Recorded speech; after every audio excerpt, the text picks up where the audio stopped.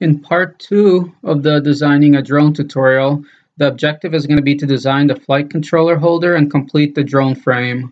Some of the skills we're going to learn is how to utilize the cut and shell functions, use the features of the extrude function to simplify design, and to convert the design into an STL file for 3D printing. So we'll pick up where we left off in part 1 and we'll finish the drone.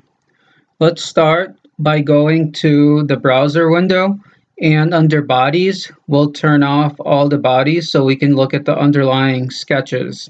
So we'll click on the light bulb, and also let's go to the view cube and click on the top view.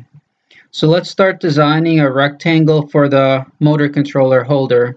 Let's go to sketch, rectangle, center rectangle, and we're going to create a sketch on this face over here. So let's click on that and go to the center point, and we're going to create a rectangle that's 29.5, but that's 29, excuse me, by 20.5. So let's set the dimension. The vertical dimension is going to be 29. We'll hit tab, and the horizontal dimension is going to be 20.5.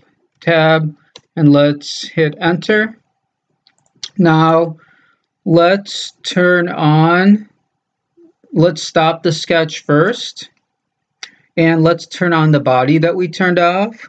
And what we're going to do is we're going to create an extrusion of the rectangle that we created. So let's click on the rectangle, hit the hotkey E, or go to create, extrude, and we're going to extrude this rectangle 3 millimeters. All the other settings look okay. Let's type in 3, and we'll hit, actually instead of operation, we don't want it to be a cut, we want it to be a join. So let's change operation to join, and we'll hit OK. So now we have the underlying platform to mount the controller on. So now let's go to create. Actually, let's go to modify. We're going to go to shell, and we're going to click on our top surface. And what we're going to do is make a hole inside of the rectangle so we're not using as much material. So for the shell, for the inside thickness, we're going to make it 2 millimeters. So we'll type in 2. Let's hit OK. And then let's turn this into a hole as well. So we're going to click on this, go to create, extrude, and we're going to extrude downwards this time. So let's click on the arrow and drag down, and you'll see that it turns red because now our operation is a cut. So that looks okay. We're going to click on OK. So now we have this hole here. Now let's create some tabs to hold the motor controller of the drone in place. Let's go to sketch, create sketch, and we're going to create sketch on this top face of the drone right here. Let's go to sketch, rectangle, center rectangle, and we'll create a rectangle using this inside point. So this rectangle is going to be 8 millimeters by 8 millimeters. So we'll type in 8, hit tab, 8, hit tab again, and then hit enter. Let's choose the line tool, and let's just outline the outside profile of this shape. So we'll select this, and we'll just follow the line around and click on all the corners. So we have a shape, kind of a Tetris-like shape to extrude. And we'll finish here. Let's select stop sketch, and we should be able to extrude the shape now. So let's select this part, hit shift, and then select the other parts. Yep, that's what we wanted. So now let's extrude this. Let's go to create, extrude. And this time what we're going to do is we're going to create a two-sided extrude. So for this options, for directions, let's go to 2 sides. And we get a couple more options in this window here. So for side 1, which is up, we're going to go to distance, and we're going to select, let's try 3 millimeters. That looks okay. For side 2, we're going to change the extent feature from distance. We're going to actually select to object, and what that does is it extends your extrusion to a certain object, and if you change the size of the object, it's going to change everything else relative to it. So from extent to object, let's rotate to the bottom of the drone, and we're going to use as our object the bottom face of the drone. So let's click on that, and you're going to see a warning. Let's ignore that for now. For chain faces option, let's select extend faces, and finally under operation, we don't want this to be a cut. We actually want this to be a new body. So let's select that option and hit OK. Let's examine this, and that looks good. So now let's mirror this over the other 3 sides so we don't have to recreate the same workflow over. So let's go to create, mirror, objects is going to be this tab here. The mirror plane is going to be this plane over here, and let's hit OK. And now let's do the same thing to mirror it over the x-axis. So let's go to create, mirror, objects. This time we're going to select both of our tabs. Our mirror plane is going to be this plane here, and then let's hit OK. So now we have a holder for our motor controller, which looks pretty good. The last thing I want to do with this drone design is to create some arcs on the motor holders to give these arms a little bit more structural integrity to make it harder for it to break in the event of a crash or anything else. So let's go to sketch, let's go to arc, 3-point arc, and we're going to create a sketch on the bottom plane.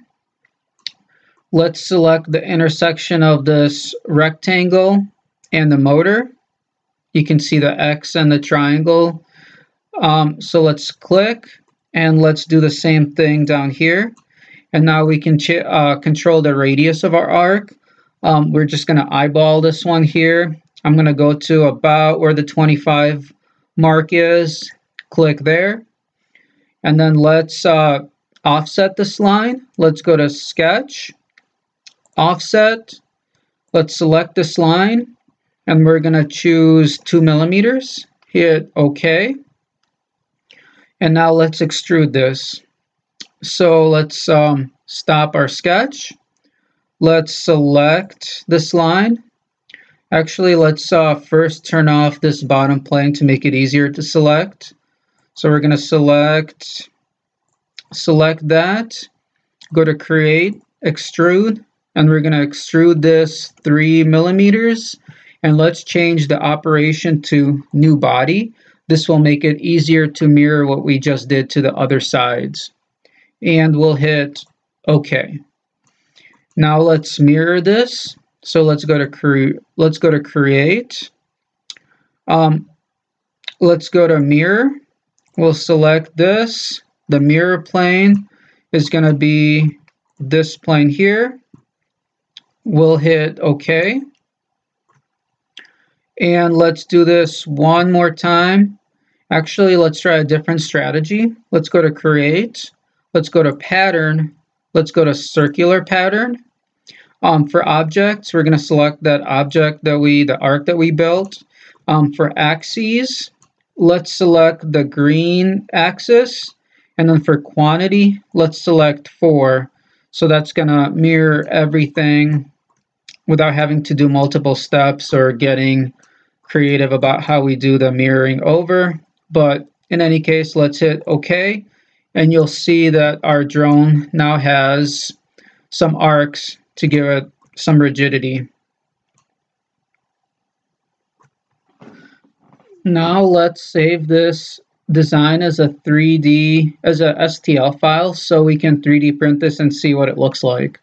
So let's go to make, and we're going to select 3D print, and we can either send it to a 3D print utility if we have Cura or any other slicing utility installed, or we can just save it as an STL file. So that's what I'm going to do. Let's select, I'm going to double click until this whole design turns light blue, and we'll hit OK. And I'm going to save this one to my desktop, and I'll just call it something like micro quad frame. Hit save, and now you should be able to see a desktop file where you can 3D print it and slice it. Or if you have Cura installed, you can go to Make, 3D Print, and I'm going to put a check mark under Send to 3D Print Utility. I'll double click on the design and I'll hit OK, and it's going to take a little bit of time for Cura to load up, and I'll just quickly show you here what it looks like on the print bed.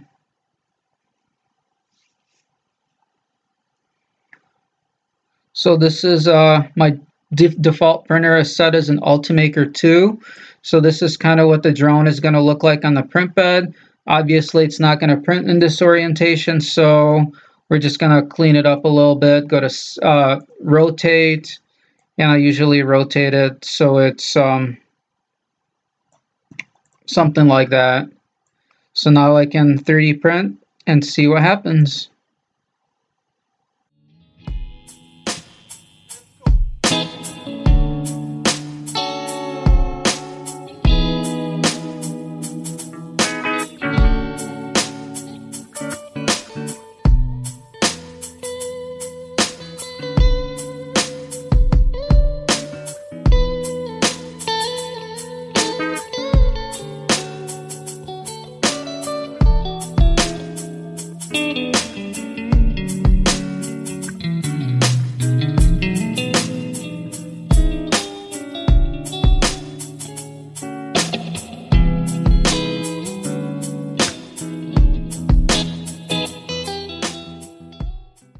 And here's what our final design looks like. I'll put the link to the 3D printed file on Thingiverse below, so you'll be able to find it there. Thanks for watching.